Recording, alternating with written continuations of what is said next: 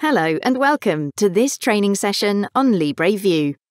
The purpose of this video is to introduce you to the LibreView platform and how it can be used to get a clearer picture of your historical glucose levels, which some people refer to as sugar levels, as well as talking about glucose trends. This may enable you to make more informed decisions around your diabetes self-management in the future on your doctor's advice. Please note that the purpose of this video is to help you interpret the glucose data provided by your FreeStyle Libre 2 system only. Abbott is not providing advice on treatment of your condition, nor is Abbott in any way suggesting you make changes to your treatment regimen.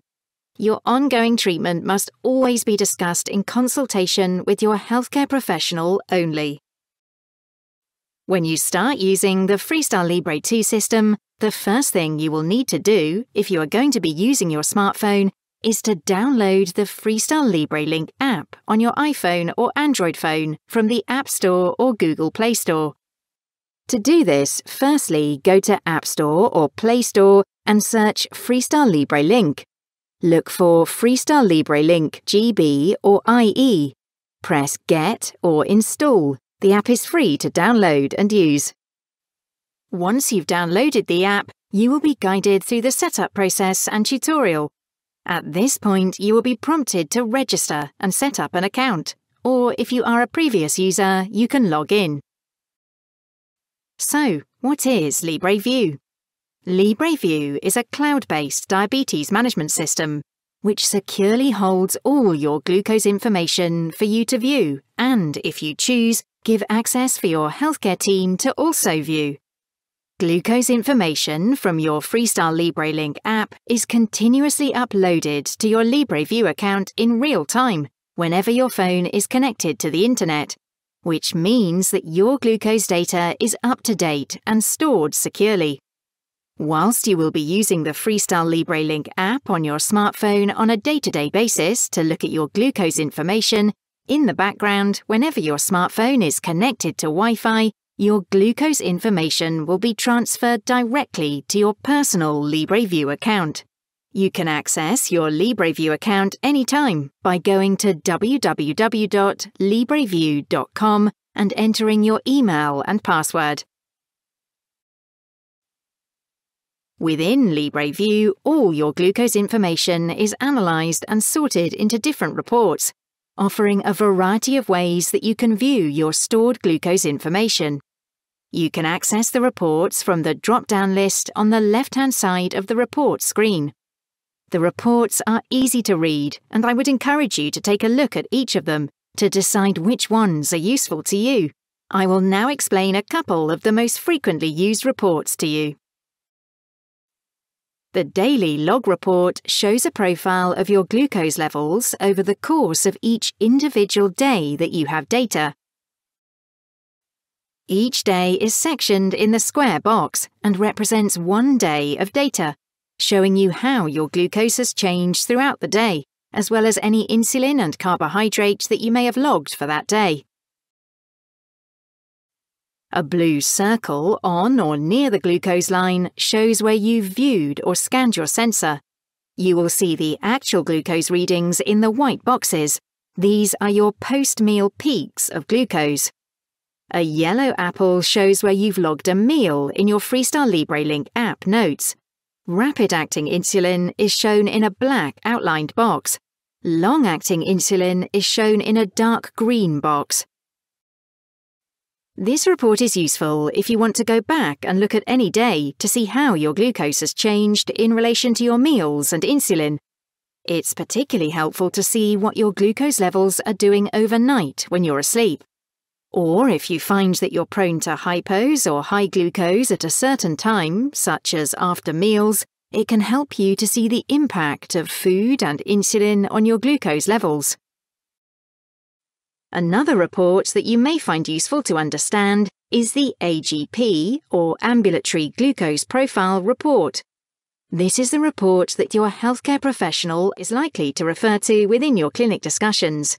It analyses all your glucose levels over the past 14 days and sorts the glucose information into pictures and graphs in a way that shows your time in range and glucose trends all in a single one-page summary. I will explain briefly what to look for here, but please do discuss this report with your healthcare professional when you go to your clinic review, and they can talk you through what they're looking for. The report is split into 4 sections. 1. Glucose statistics and targets. 2. Time in range. 3. Ambulatory glucose profile, AGP. 4. Daily glucose profiles. The first section, called Glucose Statistics and Targets, gives an overview of how much glucose data has been collected in the past 14 days.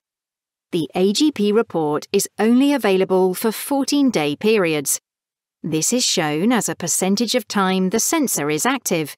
In this example, you can see that 97% of glucose information has been recorded over the past 14 days. You will see your average glucose as well as something called GMI, Glucose Management Indicator. The GMI, quite simply put, is an estimation of your HbA1c based on the last 14 days, so it can be useful to see how much progress you're making and if you're on track. The next section shows your time in range, time above range, and time below range. Time in range, shown in green, is the percentage of time over the past 14 days that your glucose has been within your target glucose range. This is a great indication of your overall glucose control. In this report, the target range will always be 3.9 to 10 millimoles per litre, which is the guideline for most people with diabetes. You can also see the percentage of time above range, yellow and orange, and the percentage of time below range, in red. The general recommendation for most adults with type 1 or type 2 diabetes who are not pregnant, not older, nor at risk, is to aim for more than 70% time in range, less than 4% below, and less than 25% above range, but don't be discouraged if you're not seeing this right now. This is where you may need some support from your healthcare professional. If you're unsure of your individual target for time in range, please discuss this with your healthcare professional. We then have a section called the AGP. This shows all your glucose information for the past 14 days combined in one picture, as if they have all happened on the same day. The time of day is indicated along the bottom, starting at midnight and ending at midnight. The glucose level can be seen on the left vertical side. The green parallel lines depict your target range, which will always show as 3.9 to 10 millimoles per litre. The thick blue wavy line is called the median line. This shows your average glucose trend throughout the day for the past 14 days.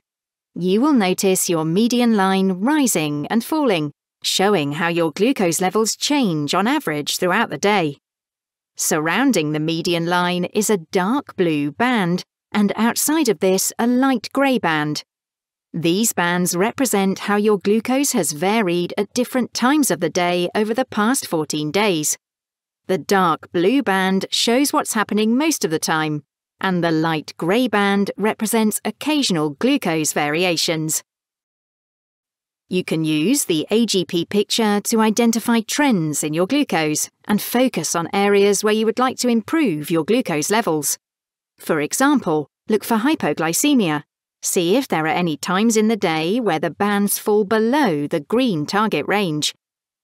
If the dark blue band is below the range, this indicates hypoglycemia at this time is a common occurrence. If it's just the light grey band falling below the green line, then it's a less common occurrence and may just be related to a one-off hypo. Similarly, you can see if there are any times of the day where you may be hyperglycemic. In other words, look for where the bands go above the target range. The width of the bands shows you how much your glucose levels vary from one day to the next. If the bands are wide, this indicates a lot of variation from day to day. If the band is narrow, your glucose levels are relatively consistent from one day to the next. The overall goal is to see bands that are flat, narrow, and sit within the green target range, 3.9 to 10 millimoles per litre. The final section of the AGP report shows your daily glucose profiles. These show you a simple graph of how your glucose levels have changed each individual day over the past 2 weeks. You can use this to establish which days of the week you experienced any highs or lows, thinking about what happened on those days that may have contributed towards them. It's also useful to look for 1 or 2 good days, where the glucose line is sitting mostly within the grey band, which depicts the target range. Think about what went well on that day and how you can replicate this in the future. Understanding your glucose trends is beneficial when making decisions about the best actions and therapy changes you may think to take, whether it's an insulin adjustment, changes to your diet, or adapting for activity and exercise.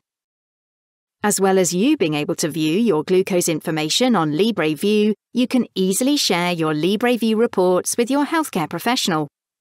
Giving access to your healthcare professional to view your LibreView reports will help them to support you better by working with you to identify patterns and trends in your glucose levels and tailor your treatment plan to your specific needs. Speak to your healthcare professional about how to share your LibreView information with them. Thank you for listening.